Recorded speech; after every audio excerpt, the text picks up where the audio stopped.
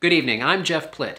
Giant mechs are something you usually only see in science fiction movies or video games, but the prosthesis mech by Furrion Exobionics is getting closer and closer to public availability.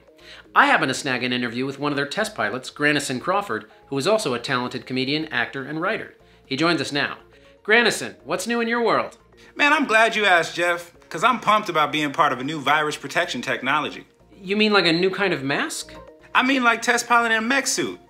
Oh yes, that's what I thought. So how does this mech prevent the spread of the virus? How does it not, Jeff? I mean, these things are 15 feet tall, 18 feet wide, and weigh over 9,000 pounds. Seems like overkill. Why not just wear a mask? A mask has got nothing on this, Jeff. All right, imagine this, right? You're jogging in your neighborhood, you got your little mask on, it's all cloth-like, and I come through with a fully metal, fully electric-powered exoskeleton. Sounds expensive. Were these mechs made for social distancing? I mean, they're mainly made to start a new sport called mech racing, but unless these things race by curling up and hitting combat rolls, I don't see them speeding anywhere. But they would be good for social distancing, which is what I'm gonna use them for. So, tell me more about this thing. Well, as you saw from the footage, the prosthesis mech can pick up a car with its elephant tusks, tow a truck, and you can even climb into a dumpster with it. Why would you want to climb into a dumpster?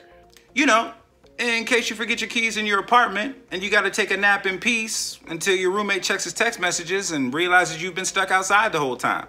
Obviously. Obviously. So you need a pilot license for this thing or what? Eventually, but for now, I'm just on the wait list for the pilot test program. I'm hoping that it's kind of like influencer work. Like, once you test the product, they let you take it home. Because that would be dope. Probably not. That's true, but in the words of Martin Luther King Jr., can I have a dream, Jeff? I think it's I have a dream.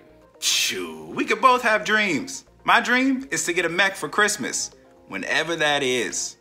What month is it again? It's September.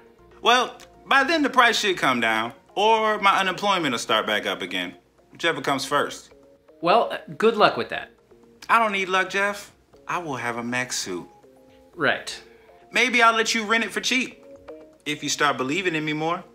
All right, sounds good. Well, thank you again for coming on the show, Granison. Thanks for having me, man, and make sure you take a hike or something, because you definitely need the vitamin D. You're a white dude.